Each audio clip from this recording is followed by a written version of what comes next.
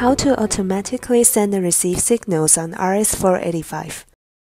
RS-485 falls under the half-duplex standard, which provides communication in both directions, but only one direction at a time. In the software flow control, we can use RTS signal to select direction. In modern design, Super I/O can control flow direction automatically. This video will demonstrate how to turn on the auto flow control function of the RS-485 in the BIOS.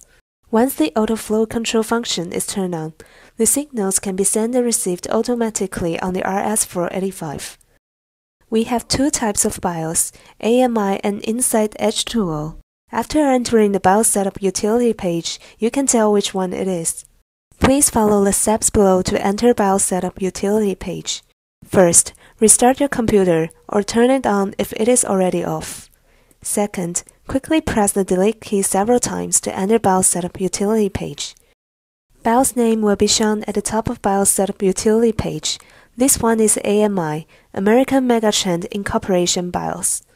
Use the arrow keys to select Advanced page, NCT 61060 Super I/O configuration, and press Enter. Select the corresponding serial port configuration and press Enter. Set the COM driver mode as RS-485 driver.